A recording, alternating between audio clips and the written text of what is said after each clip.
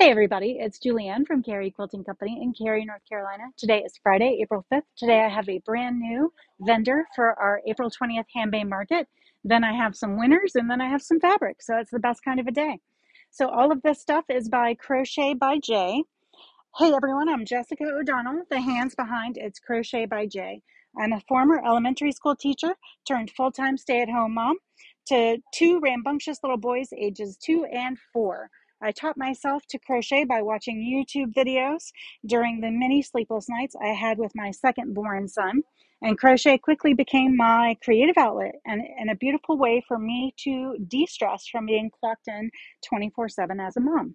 At It's Crochet by Jay, I hand make cute creations for babies, mamas, and kids at heart. So this is probably just a small fraction of the things that she will be bringing to share. So cute and so adorable. And these are her two giveaways, these two little stuffed caterpillars. And if you'd like to be entered to win one of these cuties to be yours or maybe a gift for a little one, all you have to do is comment where you're seeing today's video. We'll be drawing winners for these on April 19th, which is the day before the Handmade Market on April 20th. Next up, I have some winners to share from our Cary Caramels vendor because we didn't want to hold those or try to hold those in our staff fridge for 2.5 more weeks because they may not have made it. And we want you guys to have them when they're nice and fresh. So our Cary Caramel local winners are Bonnie Kruger, Ann Raup, Kim Zabrowski, Sarah Boswell, Jennifer Cesari, Shelly Nowick, and Debbie McCauley. So all you have to do when you guys come to the shop to pick up your caramels is to remind the shop staff that they're going to be back in the staff fridge so they stay nice and fresh for you. Now today we have 3 mini collections of fabric to share. The first one is called Les Femmes Fashionistas. Sassy ladies have arrived in this unique dramatic collection celebrating all sorts of fashionable women. Vintage renderings will create themed quilts and novelty accessories for a special fashionista in your life. And this is by Desiree Designs for QT Fabrics. Next up, we have Goodness Gracious.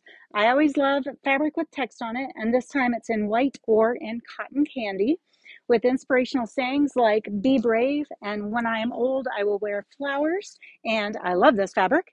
These fabrics will add the perfect touch to your next project. And this is by Laura Heine for Wyndham Fabrics. And then finally, we have Endless Blues. Sea turtles are rendered in their natural habitat in vibrant and rich varying ocean blues. So projects that evoke a coastal flair and pay homage to these vulnerable wonders of nature. And this is by Morris Creative Group for Quilting Treasures, QT Fabrics. And this great stripe would make a lovely bench pillow.